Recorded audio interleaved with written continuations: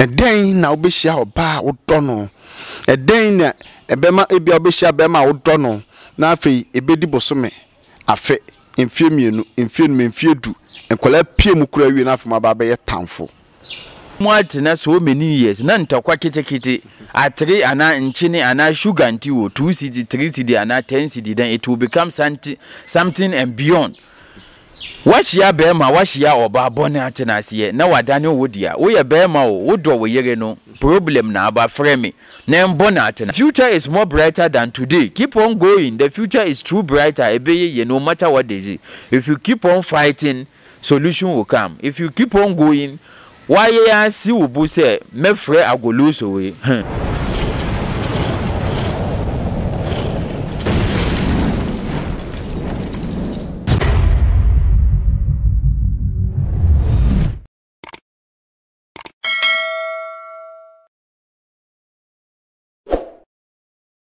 Aha, Nyami TV, Obenfo Radio OKD channel. Eye mosomfo Obenfo kwamdwuma. Makacha na be mienu miensa na abomu. Nyami TV wo ho, OKD channel wo ho, na Obenfo Radio nsoso wo ho. Ni nyina akọ YouTube obenya. Na Obenfo Radio ne de eye online radio anase internet radio. Ti se okuta o smartphone. Ukuta de hian so access to internet anase wo data. O search Obenfo Radio Google a unsabe kai na enipa ne sempa etwaguo Obenfo Radio no so nsa account chafa titru adwada kosi fiada eye oyerepa futu a mutie no etwa egu Obenfo Radio ewia donko ekosi no miensa so ni na so be search Obenfo Radio unsabe kai na me kanfo Nyami TV ene OKD channel so dia ma say subscribe. Esansia won pa enne papa ni bi na de brewo no adusua de ni bi na de brewo no tiso ani beje ho na pese ye nto aso ensan fama mude a na wa subscribe Sabri Misaka Chief Agoloso Powers anase sunsumu doctor intine senior ye sunsumu doctor nti na memne ne betwetwe nkomodia fa sunsumu ana sunsum sem tumia ana adia edi eye juju echi ana tumia edi malam echi yaka malam ahwane malam yaka juju ade ne juju ene me bo apri no na yede ne nyina ahyase me da me ho aba me ba na me ne sunsumu doctor yede enkomo twetwe no ahyehye so.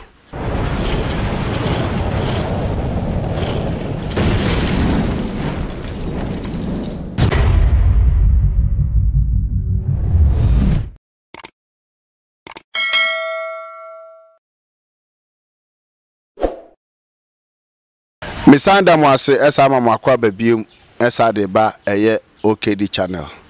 Obenfo Radio. Misaka senim di kankan no sunsumu doctor ene yede yankomo twetwe no ehihye so. Sunsumu doctor na apom te sei. Boko dasi ebu apomo e. Me ho ye pa. Na ye ka sunsumu doctor. Hwan ene sunsumu doctor na hwan ne betuma fa sunsumu doctor. Nipa wonim di ewo sunsumu te se me Chief Agoloso Powers sunsumu doctor na nkasa na eduosi obi ase ne me de omoye honhom dwuma ne nyina wonim se ewo A ewo B ewo Z column no te se number uncountable wonim se number eni nti whatever you go no sa nti ana ye judge nsem asemba ye de ko honhom na ya judge ana ye de ko sunsumu na ya hwese esibesi asem we ye esi ni se na ya pata nipa no ana ye hu se wo twetwe ne ho ana ma kire ne se mini edurosi na ya bone atenase na ya gi nipa fa hodi ama no direct sana mimi ye midwuma meru di dwuma de mamia within 24 hours wo be hu ehom popoye sana mimi ye midwuma enti ye ka sunsumu ana se bia spiritualist a den a time watchi me pese me hu tumi a mo yusu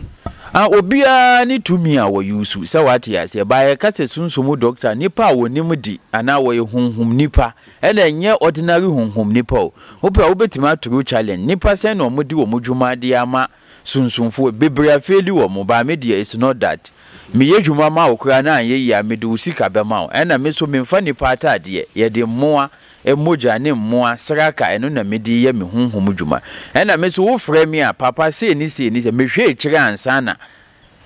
ma kire wo se your work na ebe ye enye ya kwada wo be bia nya wo na wo hwɛ me metimi fie esantimi dwumam wo so saa na wo ba mo ho do nti ena munda obimfu se wode mi aba ne channel se membe kire na nipa omo sunsumusemu de kwadanda atiti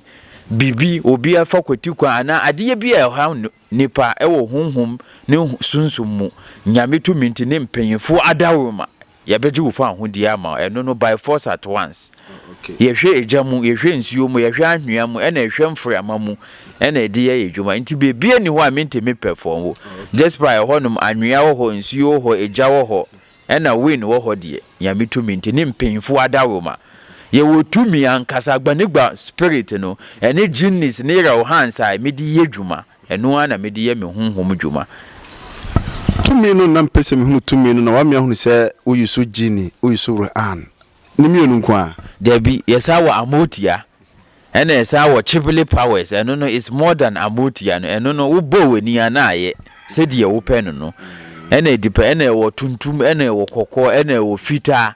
ena wo wachi eno na ye janware no eno no and is dangerous eno na voodoo powers the South Africa ni Hindu mo use no voodoo powers is more than juju eno na me use sentia na ma kire se me yedwuma no na anye ya beji usika na me de usika be tu mama say heje wade voodoo power is emfeli te se de nyame akwan ne tie se nyame a na bo bibia eno san de honhom ne spirit e ma beings say you to perform so sana voodoo no tie enti saa ahonhom obobodin me giri se ni nyina ye Nyankopon etumi ni bia se ni nyina se nyame se wo bo nipa se ni suban ni nsesio nyame suban ni nsesio obrefo nim atiti nim nti nyame timi ye bibia saa na tumi so tie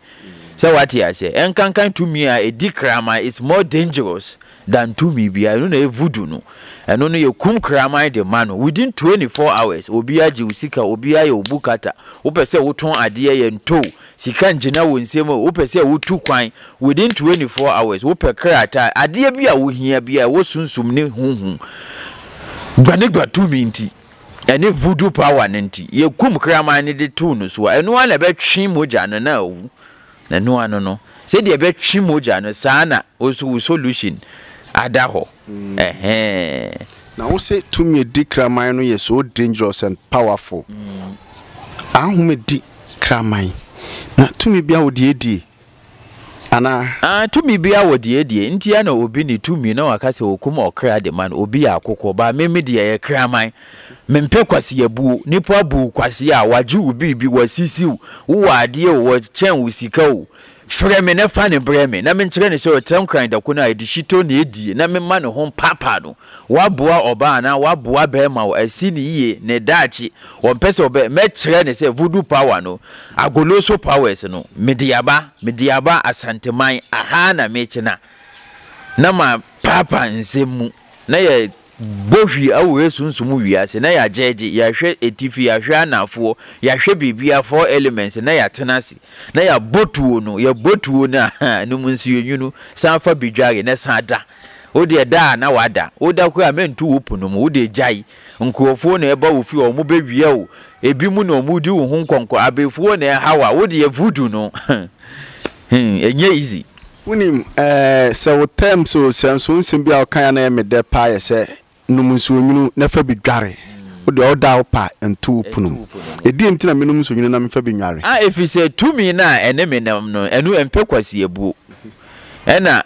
sebe wasi ufie utimu obi aba be paizingle ana wo fence ana wo hura fawade say it's not good inti yetim fie na nipa bia ntimi nsisiw okay wo ba wo beka waka honom ena ade nti amesu nimsuo no because I know what I'm on, I know what I have, I know what the genius that I'm working with, the spirit that is with me. Inti ana efre me sunsumu doctor se broni na to me sa. What is the meaning of we eno ka che sunsum doctor? Ena dine ka ho. Inti ye ka chief a eno ane ba kope. Second to none ebi ni ho. nti ana me bua obi bia asam pakafo ba me ho adifo spiritualist obi a wonhu me fie liar esum ho wo mo nyina se wo mo ye memma nti me obi agya me obi a papa don't hesitate, just call me for me to show you your work is this and this within 24 hours one your solution no na asem de na asem ko me de me yedwuma ne de ma wa me na ase ne na ehia me one yam mami a me fa ho nchew eno de that's how I am. If you say obetimi me obi a papa me nkum nipa ba wo be papa wankasa ye tunchi ya say papa ye say mami ye say ni say wudi atum ya toto niema no within 24 hours wo so one solution na wa san hyebo say mema wo say meto phone ama mema wo bag mema wo dwan fita akukọ na ntwi asa me ana mefa phone he wo resource na aba nti sen wudi atum kwa ubi I go my way. Okay. And that's how I perform. That's how I am. That's how I perform and that's how I am. OKD channel Obienfo Radio Nyame TV. Ene yehye nkomotwetwe na ase. Na emu me ba bechemu mienu. Ye ba behwe ohaw ne amane ahodo a eda nipa so. Nya pekwan ye befa so a ibeyi afri nipa so. Ye wi ne asa behwe mmoadoma a okan ye wo se kraman tumi di kraman so dangerous, more dangerous. Ye ba behwe mmoadoma no so omudwumadie ewo sunsumu anase omudwumadie ewo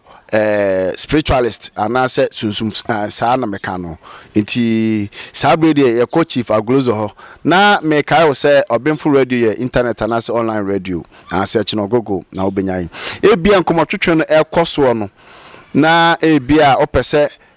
oni chief din komo a ne number enegu ne din ase no ofa na afre na komo bi apeso ni di bia no betumi na iden edi bia wontin sem bia ase bia niam bi na kire wa adwen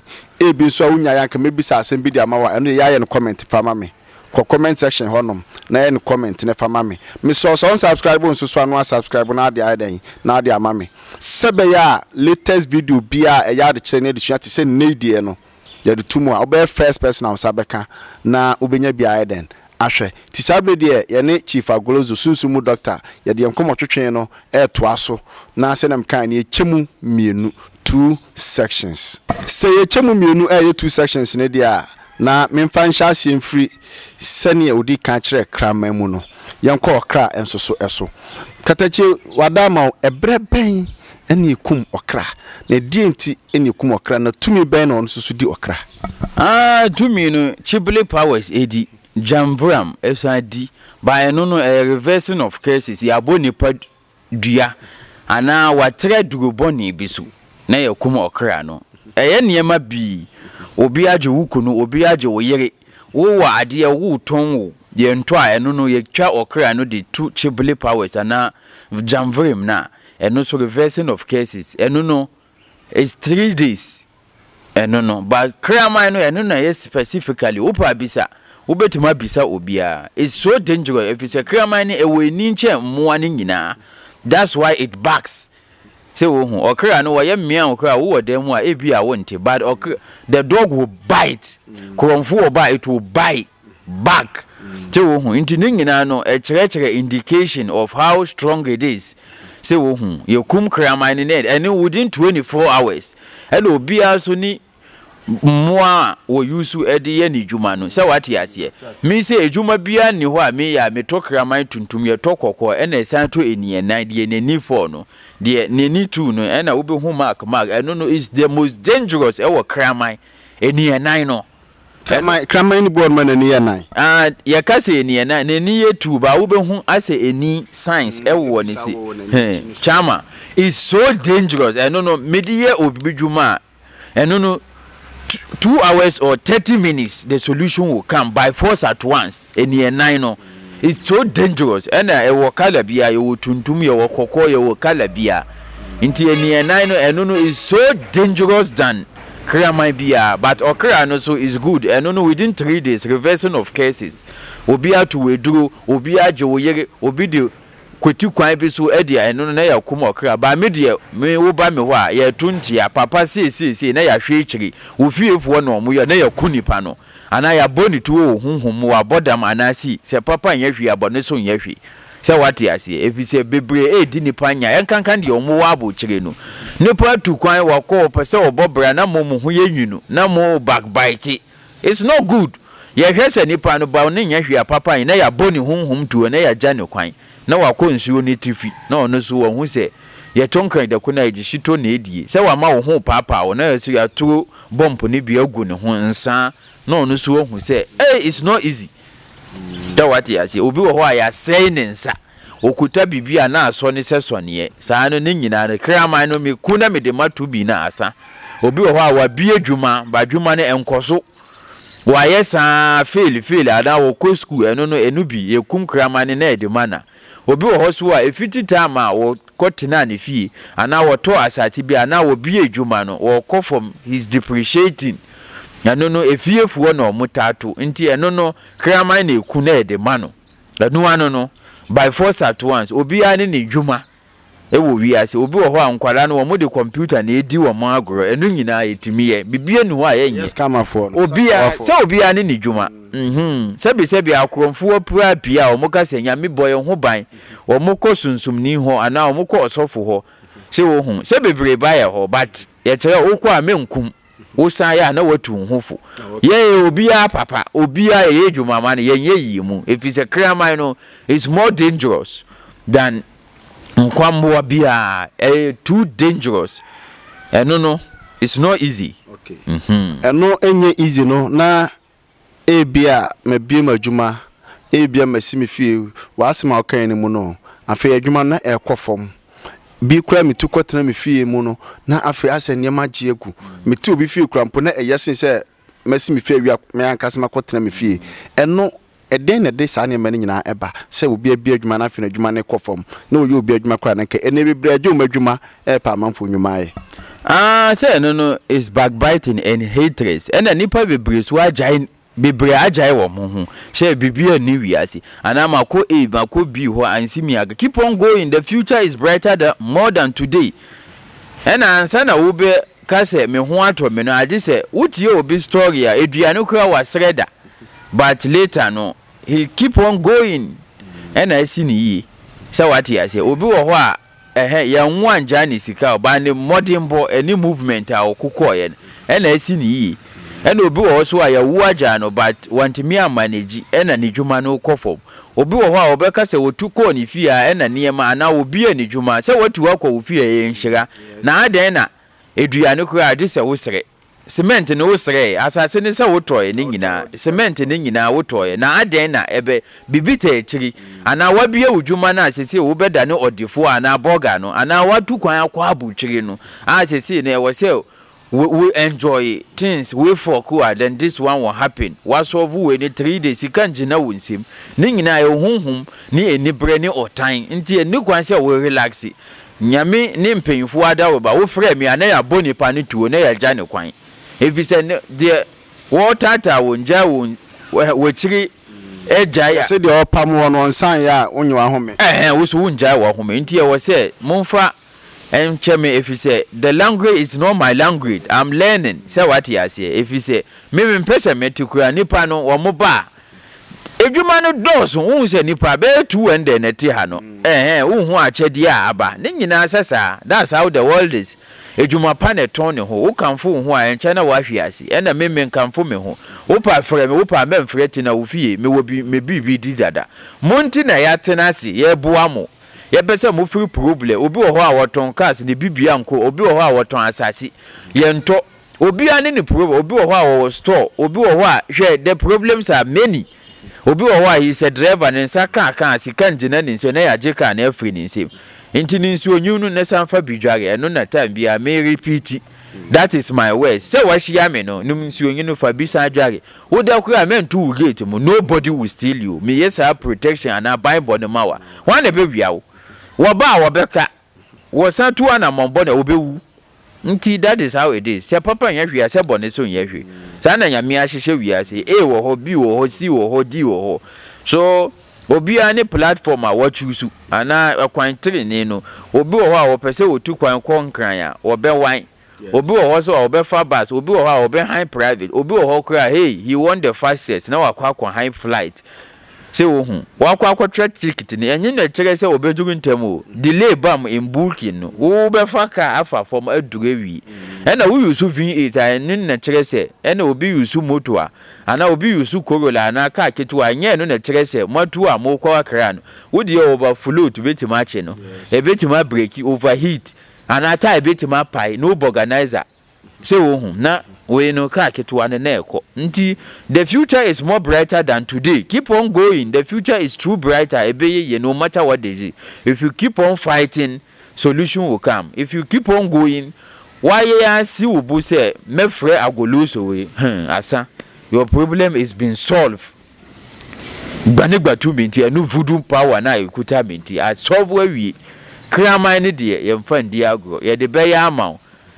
eno so na de enase ye na wo san de ade a wo de be ma me so aka ho me ni pro wo na wo be hye ne me nkire wo se me pese ni si to wanu mutu wanya na eduro na achew nti asa. The future is more brighter than today. Agoloso powers. The future is more brighter than today. Na che se obi aje obi bi obi afomu anawako ba bi na anye ya menka se eno ano no abrabo no kukuruhwe ase ukukuru no de behwe eho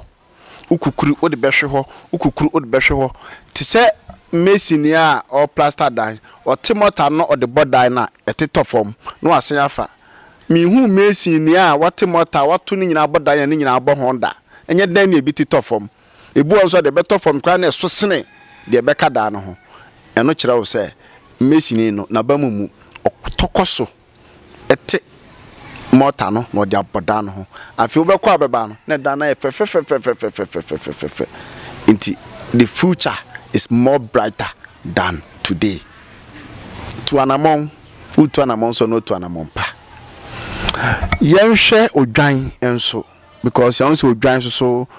more spiritualists more use odwan pa ebrebe na mo use odwan na di nti na me use odwan odwan no te say yesra de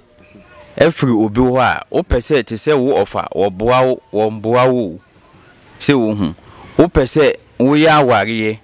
se wo hu e wo say ye bompa ye na bibia etodin wo hu kafo no obeboa wo mboa wo eno so ye de ye niema pi ba me no me ma bom me de tofa ena me de kraman if you say me pese 24 hours or 1 hour or 2 hours ne bejuga wo solution ba nti ya na me ma bom me de tofa ebi wo ho a kraman miensa ebi wo ho a 4 ebi wo ho a bako ebi wo ho a to bi to edu na e de aye eno no ehye se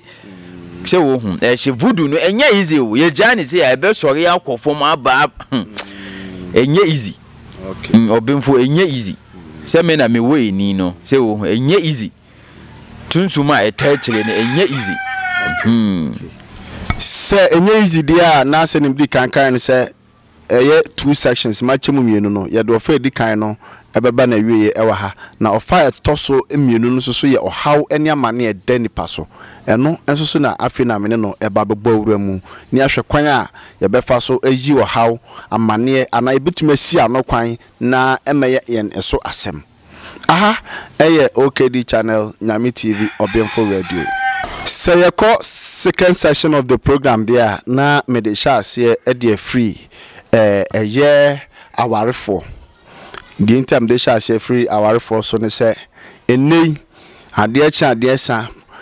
awarefo mu do mu nsem ekọ oyirepa awarefo mu do mu nsem ekọ sumpa awarefo mu do mu nsem ekọ akoma FM awarefo mu do mu nsem ekọ inshira FM awarefo mu do mu nsem ekọ Fox FM chese awarefo mu do mu nsem ekọ TV Universe ebebrebe mkame I say a day sa media house amaboboi kakra bi kra no matima keka de academy ntumi emodin a day ankokra no bia mienu miensa a day na obehia oba wodono a day na ebema ebia obehia bema wodono na afei ebedi bosome afe mfie mienu mfie no mfie du enkola pie mu kura wi na afema ba be yetamfo eno and I'm say Agoloso powers sunsumu doctor on for menguram katachi wadama eno no sa no wo hia oba ana bema e wo se wo hwe echiri we amene ni tu anamo no ebekwa akosi sen ana ebekwa akodu sen ena wo ye bema wo ye oba wo wa hia oba wo pe no wo mpe no bona atenase se echechiri no me de never voodoo power so ya adane wo dia forever and ever at least wo na betete mu wo pam no kra go I don't want you she won't go bebre aboa wo mo kanfo later no no madane atamfo ebi mu atena so many years na ntokwa kitekite atri ana nchini ana sugar nti wo 2 cd 3 cd ana 10 cd then it will become something and beyond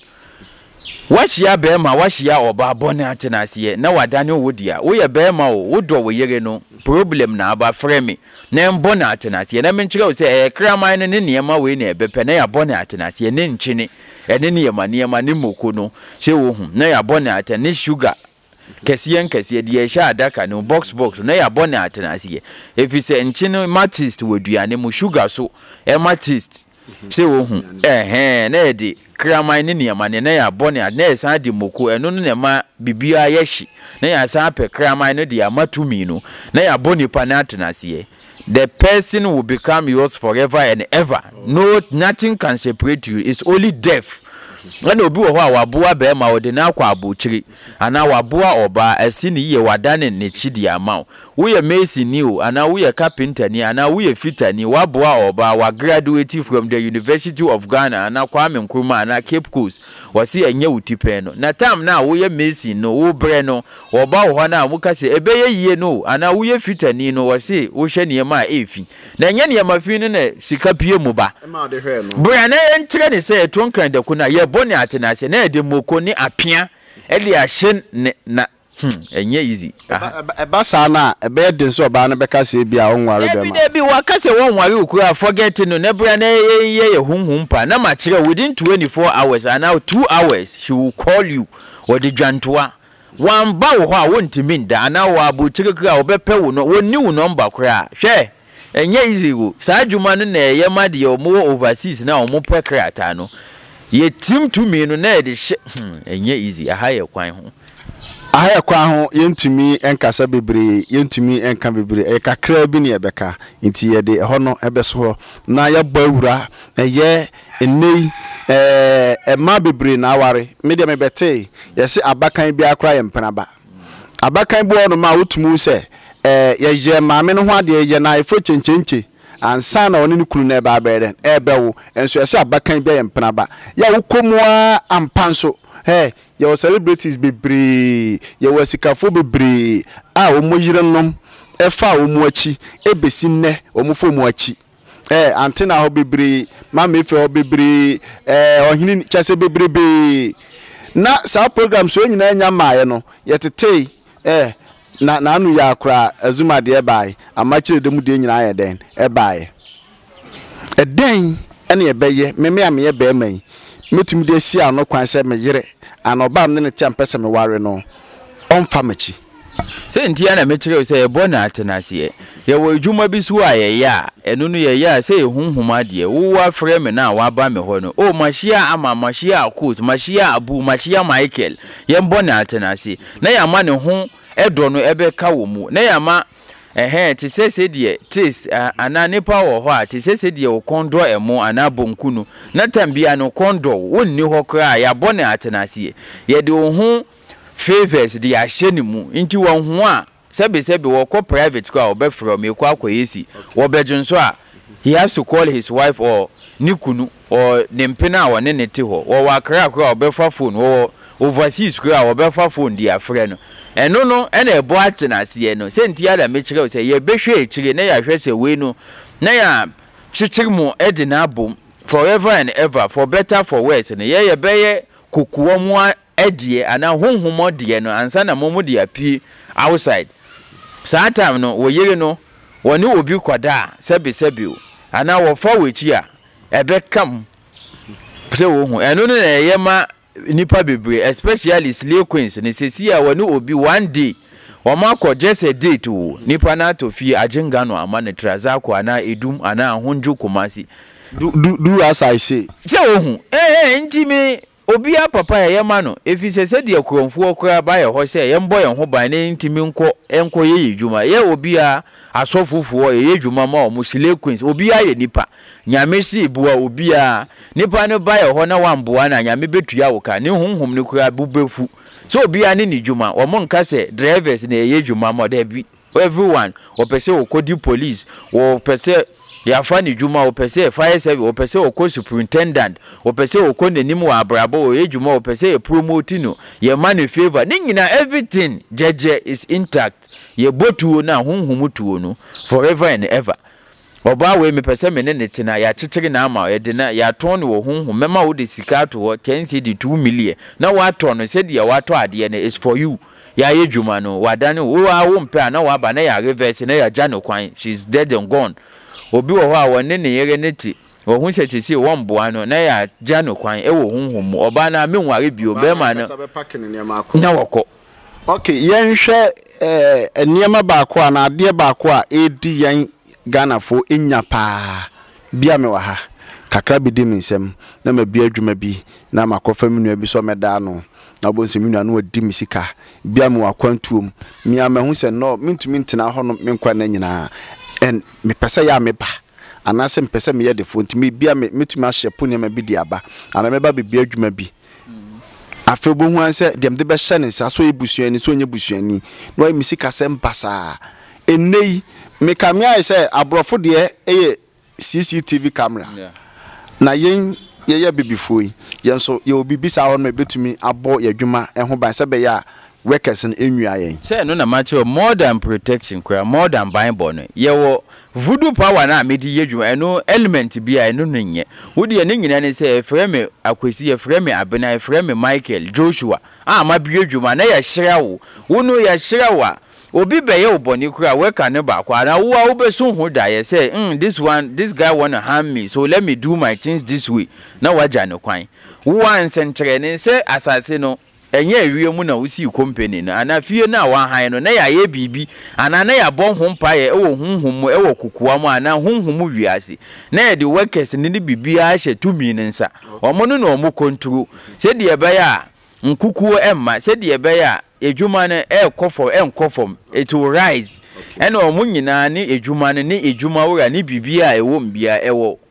tumi ni nsem eno no say yedie ne frɛ nti ebo ho by protection favor contracts na aba ejuma nkoso woton ade o favor nkrofo oto na ya twetwe stores mu ana ya twetwe company emu na ya ba abeto che wo ho EFCC ana we wo muka se Ghana food we wo mu tutu company one tria tax do kwa yentum okay wono na wo se wo hye wo ho no kena wo bo ho ban wo san hyehye wonim se honhom ade eno no enya ade baako is gradually ufiri na wakobi na pese me hu ni se de be yankasa pa 90 yenye no sunsumu ansa na de aba honam bibo na ye honam watra anase bibia na ye no sunsumu ansa na de aba honam to me die ananyansafo bia ewo se wo ya ade wo kokoa mu eni honhom ansa na wo de abia eni kan so na sabi se jimifo na wo sori ya me pese me bie school akwakobi wo be de anya dom se wo se ebubon ho pae asase ni ye hihye ni kina se de obi ku abetwe school we efu ana aha no wo be kira de se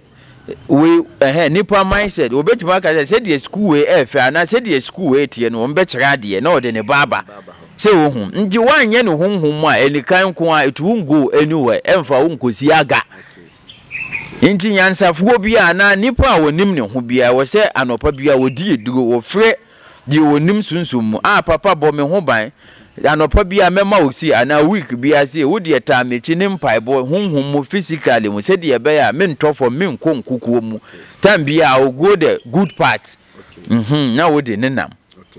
that's how the world is.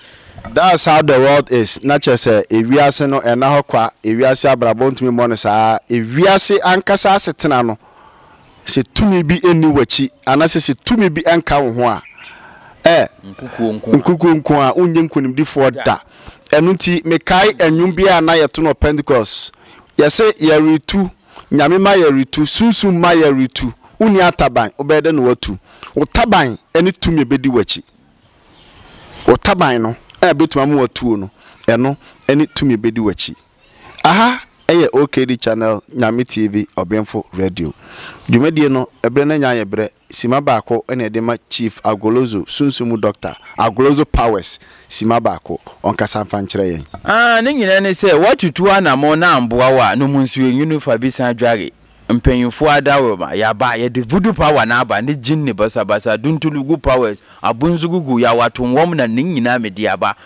papa yehwe abo no se yehwe obi asisiu obi agye wade meje tumi na nkasa mete na masese dwanim akondwa kasienim e de agye de kwadanda sunsumu opese odiye sika ade bia